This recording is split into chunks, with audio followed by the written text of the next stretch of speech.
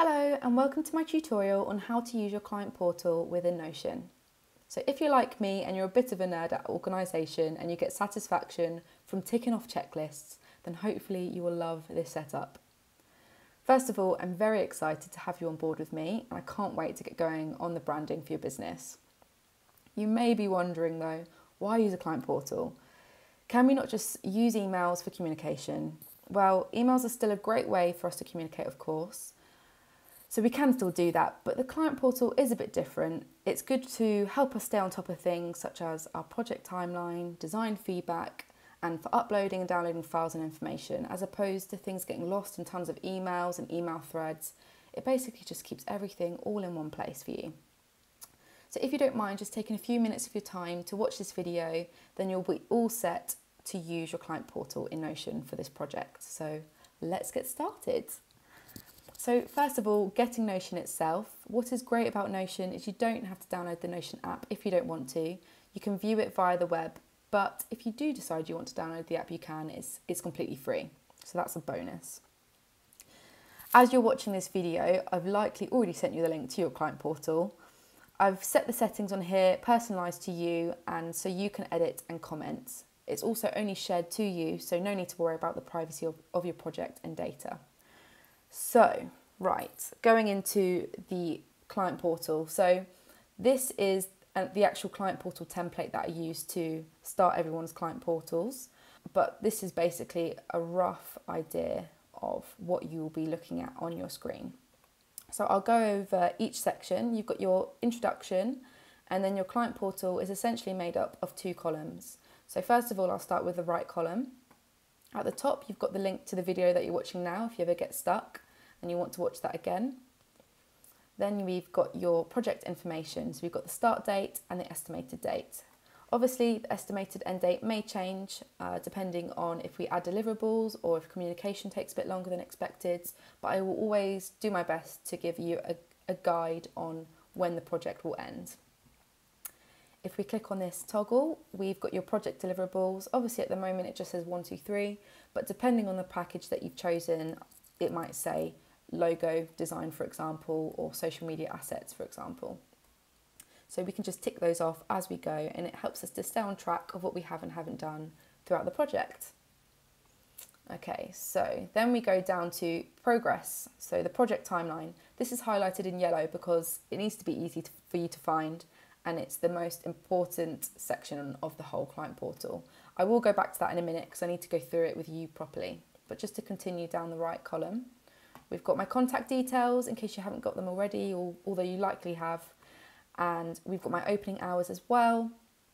And then here we've got links to my social media accounts. So if you want to be posting little previews of behind the scenes of us building your brand, then you can tag me in, which would be great for exposure. And also I've added a little section for you here, a to-do list. So if you have any reminders or to-dos throughout the project, you can literally just pop in your text here. As you can see, it's easy to type. You can add more and you can tick off. So it's very handy. Then I haven't missed this out, but we've got useful resources. I'll quickly go through these. I've provided almost blog type posts for you. So one for providing the best feedback. If you have a little read of this, it just helps you to basically give me the best feedback. If you're not sure on something, how to get your ideas across, it's just a nice way of helping that out. Then we've got a guide to file types. So I've gone through all the different file types and I've tried to explain how they all work as well. Then we have a guide to print finishes. Obviously, if you are having print collateral, I will go through this with you when we come to it. But if you want to have a little read, it's good just to get your mind in the know-how of all the different terms and different styles you could go down. It's just to get you in the loop, basically. Then we've got a guide to paper. So that's paper sizes, paper weights, paper finishes. People tend to get really confused, so I've tried to keep it simple in here for you as well.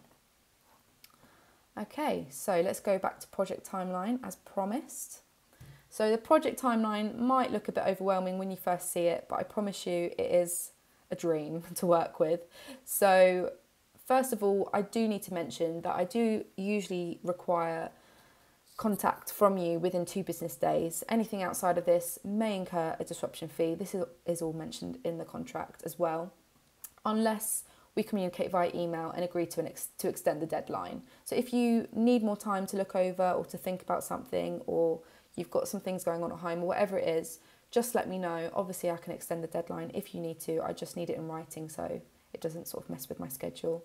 But yes, just bear in mind that it might, that it will probably extend the deadline date of the project, the completion date, I mean.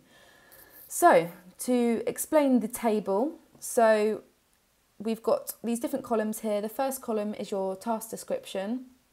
So I've literally labelled every single task from literally sign project contract all the way through to leaving me a lovely testimonial at the end.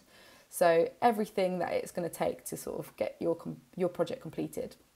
So all the task descriptions are in here. Then we've got who the task is for. So the green is client and designer, which is something that you and I will need to do together. So that might be a Zoom call or sign the project contract, for example.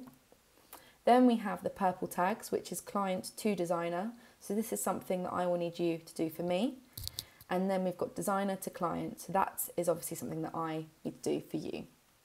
Then we've got notes, so when to expect things, any other little notes in there as well regarding the task. And then here we've got the deadline date. So I don't normally fill all of the deadline dates in. We'll do this as we go because you might get back to me quicker, for example, or I might be able to complete something quicker, or it might be a bit longer, whatever it is. So it's usually easier to do as we go, but this is something you'll need to keep an eye on throughout the project so we're on time with things. And then this is the best part. This is where we'll get the most satisfaction because we will be ticking things off as we go, and when it gets to the end it will just be a dream basically. So that is your project timeline. Obviously it might look a bit different depending on if you're having branding and a website and a collateral, or you might just be having branding and collateral, for example, but those are all ready for you. Okay, so then moving on to the left column. So we've got these lovely colourful sections that I've created for you here. Again, this might look a bit different, but these first 2 sections or 3 sections are generally the same for everyone. So we've got phase 1, onboarding. So in here, I've got my prices and packages brochure. If you need to refer back to it at any point, you would have got this at the beginning when you inquired. But if you just want to go back and look through my packages and prices and things like that, then you can do. So let's go back to Notion. Then we've got your initial inquiry. So obviously if you came through my web form, then this is where I'll pop the link in for you if you ever want to go back to that and see what you answered, some of the questions to the web inquiry. And then we've got the project proposal. So that was the PDF that I sent you before we started this project. So if you ever need to refer back to that, that's in here as well. Okay, then we go on to let's get started. So we've got the discovery questionnaire, which we'll go into first. So the discovery questionnaire is really important actually. So there's a section here if you want to add in your Pinterest board. So I know you've been pinning away and you've probably been dying to show me your ideas. So you can add in the link there. Then this is the important bit that I was just talking about. So if you click on this, it will take you through to the web page where you need to download this PDF. So that's really important. Make sure you download it first so it's on your computer. So this is the questionnaire. All the fields are editable and it will be editable still when you download it as well. But make sure you don't fill it in on the web, otherwise it won't work. You have to do it on your computer. So fill in the questionnaire as thoroughly as you can. Don't worry if you can't answer everything. So if you just head back to Notion, once you've filled in the questionnaire, make sure you save it and just drop it back into here, re-upload it into this section here. And if you have any other comments, you've got a section here to write some stuff as well. But that's basically the discovery questionnaire section. So let's go back. Then we've got your client contract. So my client contract is done using an online software. So I will pop in the web link to your contract where you can view and sign, and it will always stay there for you to refer back to throughout the project if you need it. The same with invoicing and payments. Everything's done on my software online, the same one that's used for the contracts. So I'll pop in the links here for you to view and pay and if you ever need to refer back to them as well. And if we end up with any additional invoices, they'll be popped into here as well. So I've got some notes in here on how to do on how the payment works, but obviously this is all in the contract. And then there's a little section here so we can keep on track with if the deposit's been paid and final payment and things like that. So all very organised, isn't it? Okay, then we move on to phase 3 even, the brand discovery. So I've probably already told you about this, but before we sort of start, we'll have a brand discovery session, which will be an online video chat, probably via Zoom. And it's basically going to be a workshop. It usually takes a full day actually to do. I've got different sort of tasks that we go through together and some fun activities, and we just get to the bottom of your brand. So all the discovery session notes from your discovery session will be popped into a PDF on here for you to refer back to if you need.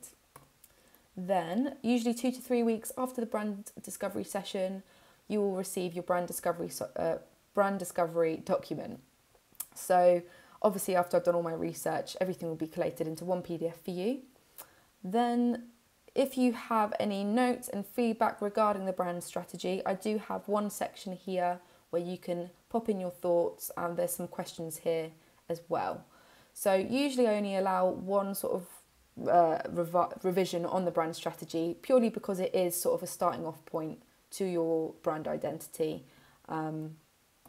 So there's usually only sort of one round of amends on that for you. Okay, then we move on to the fun stuff. So phase 4, the branding. So similar sort of concept really. So you'll have your first draft.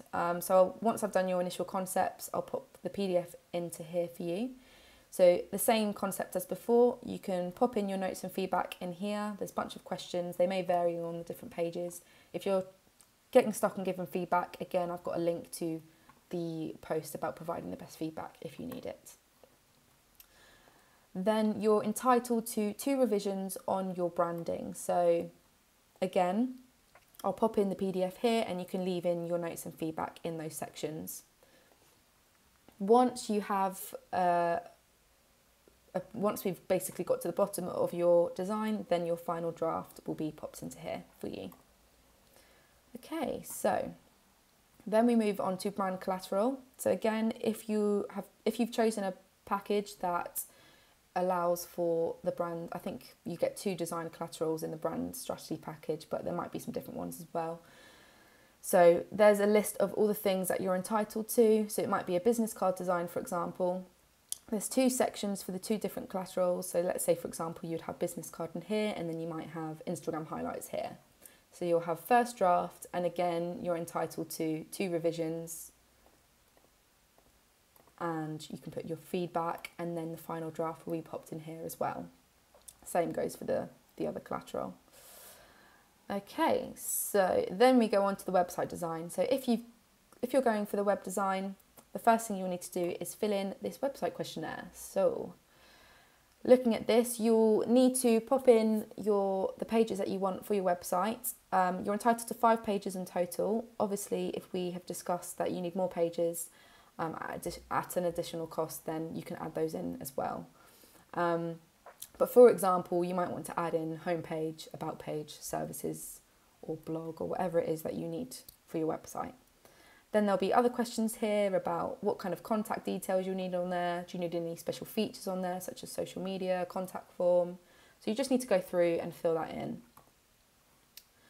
Okay, so then once you've filled in the website questionnaire, that's going to allow me to be able to create your website wireframe. So this doesn't involve any design per se, it's literally a wireframe of your website.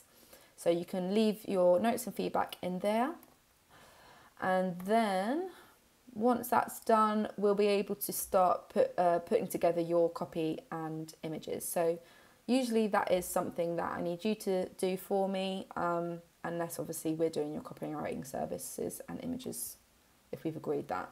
But just to show you what a page looks like, obviously, for example, this could be homepage, this might be introduction section, this might be introduction to your portfolio, whatever it is that you've decided to have on the website. So you can add your copy in here for me, and then you can add your images here. To add images, you can literally drag and drop your images from the desktop into this section, or you can / type an image and you can upload your images that way, which is also very handy. Okay, so then what will happen is we'll move over to the homepage mockup. So the homepage mockup will be your branding basically put into one page. So I'll come up with a design for your website. I'll only do one page for now until you're happy with the design, and then I'll move on to doing the rest of the pages. So you can leave your notes and feedback for that. Once you're happy with the homepage mockup, that's, as I mentioned, I'll do the whole website for you, still in PDF format. You'll have 2 revisions on the PDF documents. And then once that's approved, that's when it will move over to the live development. So once you have received your live website, which usually takes about 2 to 3 weeks afterwards, after you've approved your website mock-up, you'll have 1 week in total to give me all the amends for your live website, basically. So that will be where you can leave your notes in there for that. So then I've added a link to your website here, and you'll see there'll be a password as well to access the back end of your website, because you'll likely have a coming soon page, for example. Then, as promised, we've got the website tutorial section. Obviously there's nothing in here yet because I film the tutorials for each website depending on what platform you've chosen. So we might have felt that Squarespace is best for you, or WordPress, for example. So like this video, I'll film some tutorials on how to upload your blog and upload a portfolio piece and make changes to your website if you need to. So as mentioned briefly before, if you are struggling to collate content for your website, we do have extra services for you. So we have website copywriting service, and we also have brand photo shoots as well that we can offer for you. So I have prepared a couple of pages ready for if you need those services, but obviously if you don't, then we'll remove that off the client portal for you.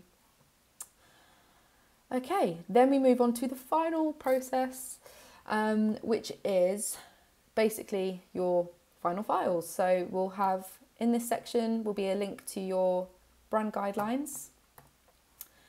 Then you'll have a link here to your brand assets. Usually your brand assets are too big to send via something like WeTransfer or email. So I'll probably send you a link to my Dropbox where all your files will be. And you are more than welcome to always go back to this link if you need to download all the files from my Dropbox link as and when you need them. Just keeps things easier that way, and it's not taking up loads of space on your computer. And then we've got Collateral artwork files. So obviously, for example, if you did go for a business card, this is where I'll pop in the link to that.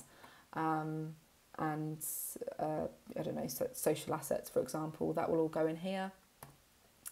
And then this is the last section. You don't have to do this, but obviously it'd be really appreciated if you did.